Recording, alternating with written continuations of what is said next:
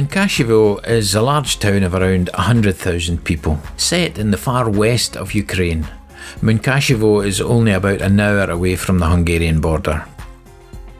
It's clear from spending a short time in the town that there are obvious gaps between the rich and the poor. Another observation is that there is a clear disregard for health and safety. We witnessed scaffolding 3 stories high with no handrails, sitting in blocks of wood and tied to the wall with only string. Gas pipes exposed to the heat of the sun and LPG bottles rusty and racked up on the roof of a bus. Talk about a ticking time bomb. On the other hand, there is a sense of freedom about the place which is nice.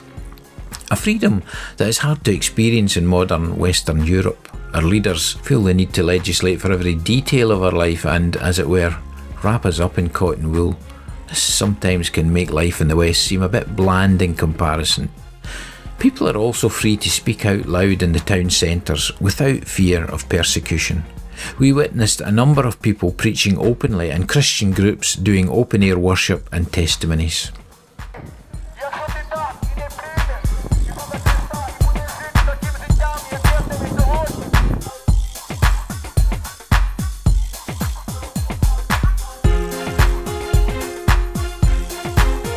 On the edge of town, you cross over the railway line and you enter an entirely different place.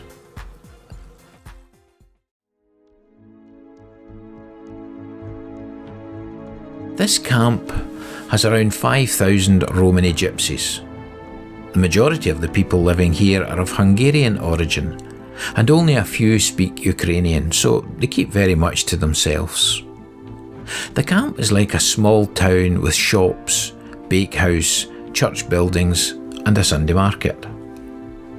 Here there is a massive gap between those with money and those without. On the edge of the camp there are well-designed houses with large walls, gates, double garages and Mercedes cars in the driveway. Go behind these houses by only one street and you find total poverty. People are living in shelters that we wouldn't put our garden tools in. They have no running water and toilets that are outside and shared by many other people. Some people are trying to get a better standard of living. Robbie has been building a house for 2 years now and is buying materials as often as he can afford it. He is so close to finishing the house, but it could be another 2 years before he and his family can make the move.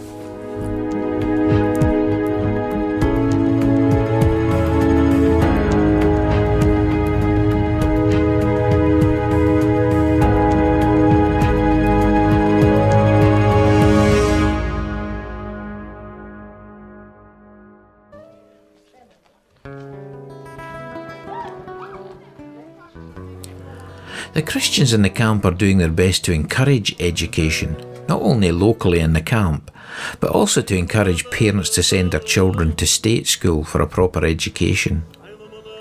On the camp they have a schoolhouse where the children who attend the school are educated. The children receive a Bible lesson every day as part of the education programme. There's a daily feeding programme in the school, and on the day we visited, the children were eating pizza for the very first time.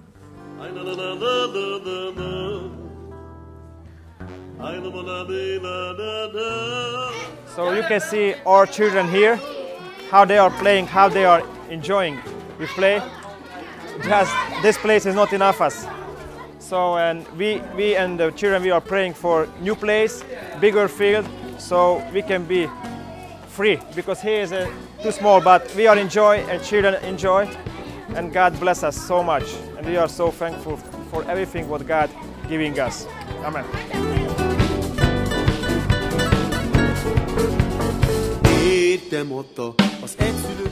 So like we was talking about what is our goal. Yes, God bless us so much, because we have a lot of children who have a desire to study, but not always they had the opportunity to go to the school or spend time there, because many of them they have to look after the children home, the smaller children. So, and they don't have really, they're busy with homework, and the parents not home all day, but here they can come and every time, and we are teaching them. And many of them, they know write and read, and they can count. And the biggest thing, they love to come here because we love them so much, and they love us too. So, and we have a lot of activities. We not teach them just how to read and write. We're teaching them a Bible, basic things, so they become know Jesus. We're teaching them informatics, how to use the computers, and we're teaching them. We will start this month teach the music. So, and now they are so enthusiastic to study music. So, and we're very thankful to God. He helping us, and God bless those who are helping us. We had good friends, organizations who are helping to. They let us to work with those children because through their help we can do it this. So it's every day we're doing this every day. Gyertek és dicsérjük együtt, hálás szívvel énekeljük, magasztaljuk nevét, azt ő nagy dolgaiért. Gyertek és dicsérjük együtt.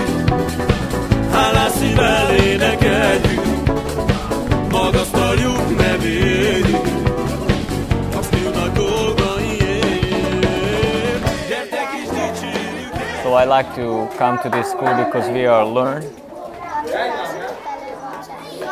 So we have a different kind of teaching, so that's why I like to come here.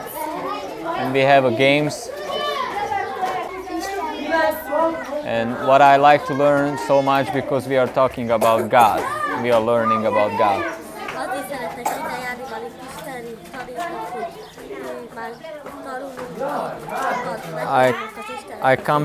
I come to this school because we are knowing about God many things, and we have a different kind of teaching.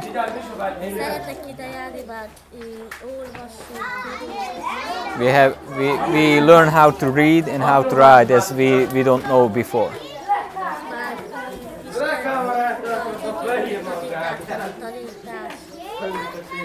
And also about God, how to follow God. Yo. My teacher all the time is talking about God. And we are listening and learning how to behave ourselves, and they are teaching how to follow God and His Spirit. So this is our computer class. So we are teaching children how to use computer because some of the children, they don't know how to use computer because they don't have opportunity at home to have their own. So they are coming every day here to our school, and we are teaching basic stuff, how to use keyboard and how to write their names and subjects from the Bible. So this is, I hope it will be help them in the future to use computer skills, because it's now is the time in the world the most important thing if you know the computer stuff. So now they are writing down from the Bible subjects, words. Now, and after when they are writing down, they have like a little gift, 15 minutes to use internet games. And this is help them how to grow their ideas. The children wanted to sing for us when we were there. They were so excited as they came in, and you can see the joy and expressions of sincerity on their faces as they sang to us.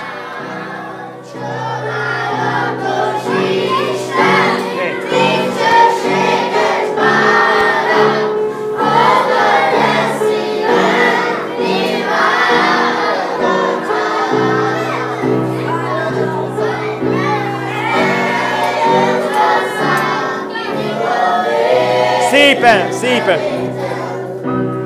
Felnyitotta a szemed, szolgálva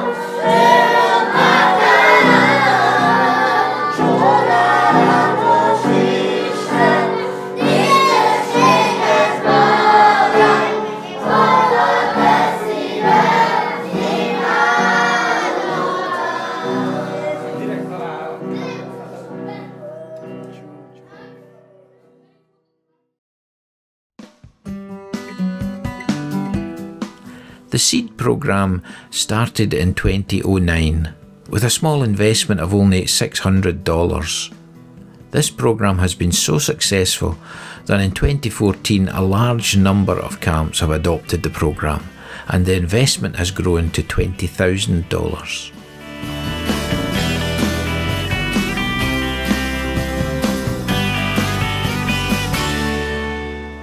Я с Ужгорода, пастор Корчи. Хочу сказать то, что у нас сейчас посеяли картошку, огурцы, все в селе Галачи.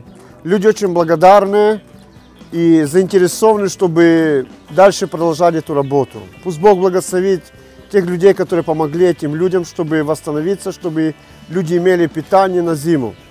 Также мы проводили в Ратовце, делали тоже, люди благодарны Богу за картошку, за огурцы, за все, что там делалось.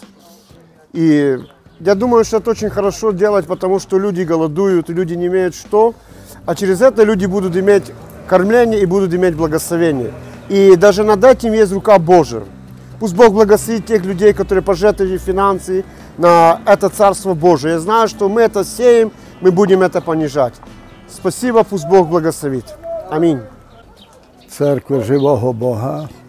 Я дуже радий за тих людей, котрі з допомогою обращаються до ромського народу, бо дуже велика допомога для нас. То, що люди оказують нам у даний час, що на посів вони раді допомогти, щоб люди розвивалися і вони по-кращому могли достигнути того життя, що видиме кругом нас.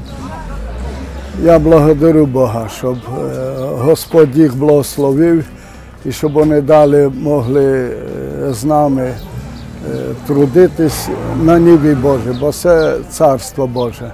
Хай їх Бог благословить і далі. Амен.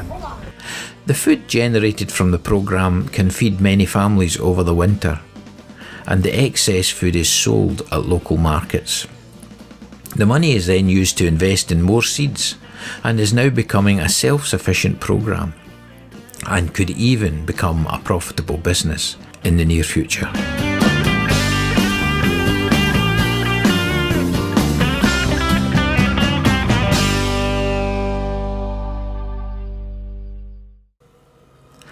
One of the team fell extremely ill and required treatment. This was a concern, as Sean has a heart condition and is taking a cocktail of pills which the local doctors did not really understand, so treatment had to be basic.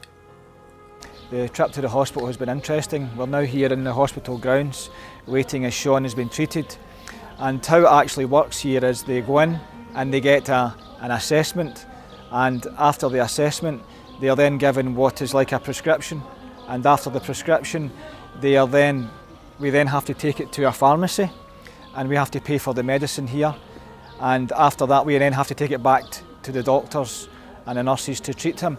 But some of the medicine that we had to get was not available in one of the pharmacies, so we've been to about 3 different pharmacies, one of them here just behind us, to try and get them, and we then have to pay for it there and then by cash so that we can take it back. And it looks like these pharmacies are not part of the hospital, they are independent private businesses. So basically the bottom line is, if you need treatment, you need to pay for it here and then. No money, no treatment. You can get assessed, they can tell you what's wrong with you, but they just won't treat you. And it's a real eye-opener. And we were actually chatting about this back home in Scotland and in the UK. We have a very good healthcare system where the richest to the poorest are treated equally. Having seen what I've seen here in the very short time that we've been here, it makes me grateful for what I've got back home, and I think that we're more than blessed, and we should appreciate what we have, because here people have basically nothing unless they pay. It's as simple as that. It's money before people, it's money before health. There's another camp about 45 minutes away called the Berigovo camp. It is very different and is a programme that runs 3 days a week. Again, it's mostly children that benefit.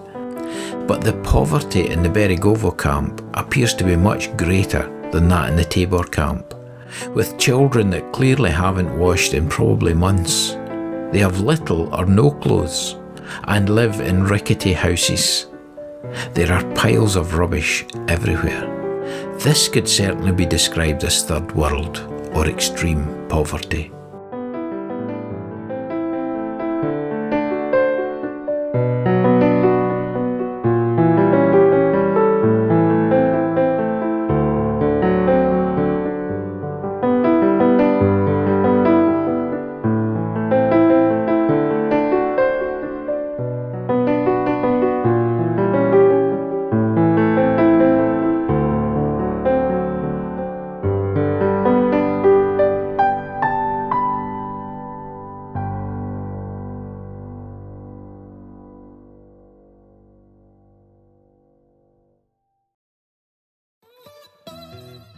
The Gypsy Church worked closely with other churches in the main town of Mukachevo. There are 2 services here every Sunday because the building is not large enough to cope with a growing church. Praise God for this problem. We were told that they were going to be demolishing the building in the next couple of months to build a larger building that would not only accommodate more people on a Sunday, but could also be used as an extension for the school during the week. The prayer, worship and preaching was so passionate everywhere we went. We got a real sense that God was not only real to the church, but God was also very present. There was an air of excitement and joy, even though they seemed to have so little. The Christians we met were very, very rich in the Spirit of God, which unfortunately we do not see or experience so much in Western Europe. They have a saying, people in the West are so poor, all they have is money. On the Sunday there was a visiting preacher from the city of Kiev called Pastor Sergei. We managed to ask him a few questions about what the church and the people in Kiev are experiencing. Sergei, you are a Ukrainian pastor who lives in Kiev, and we heard you speaking tonight at the Gypsy Church in Mukachevo. You spoke about the situation in Ukraine, and it is very concerning to you. You spoke very passionately about that.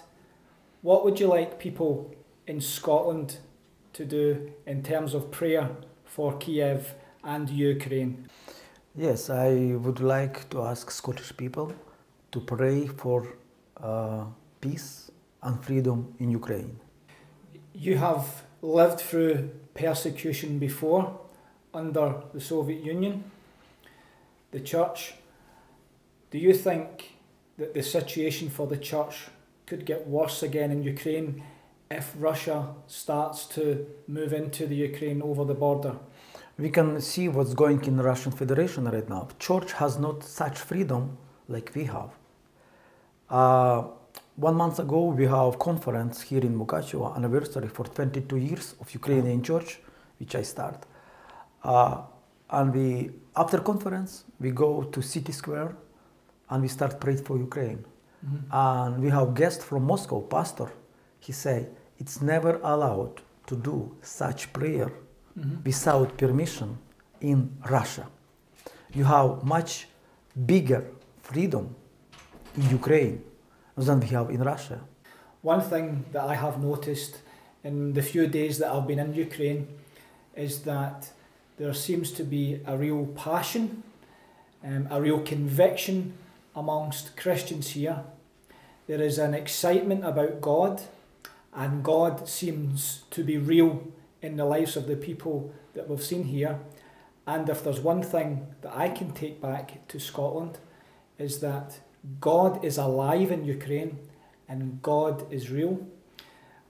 Do you think that the answer in Ukraine is politics, or do you think the answer lies with Jesus? I believe that God is after all history. Not Obama, not Angela Merkel.